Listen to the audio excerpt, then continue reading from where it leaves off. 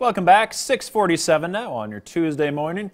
Joining us this morning is Dane Scott, a nurse practitioner from the Billings Clinic Diabetes Center. And of course, we are talking diabetes. Right. So first off, how big of an issue is diabetes here in Montana? We know it's so huge across the country. Well, nationwide, there's 29 million people who have diabetes. All right, wow. So that's just over 9% of the total population. We're actually doing slightly better than that here in Montana. The estimate's about 6%.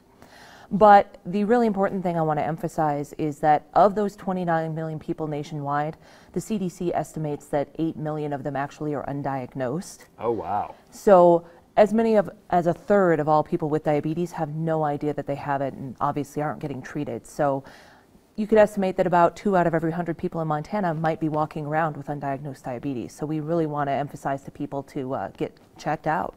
So how do people find out about those risks, about whether they might have diabetes? Well, probably the most important step is to talk to your primary care provider, and if you don't have one, to get one. You can discuss things like family history, which is a big risk factor. Personal weight and activity are big risk factors. But honestly, there are people who have diabetes who are normal weight, very active, very little family history. So really, the most important thing is to talk about when it's time to start getting screened and tested. You can detect diabetes with a simple blood test, and that's really the most important step.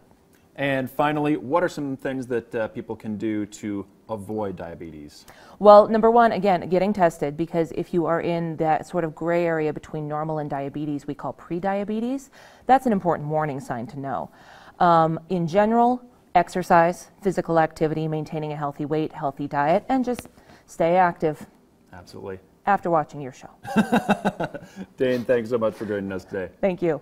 Back after this.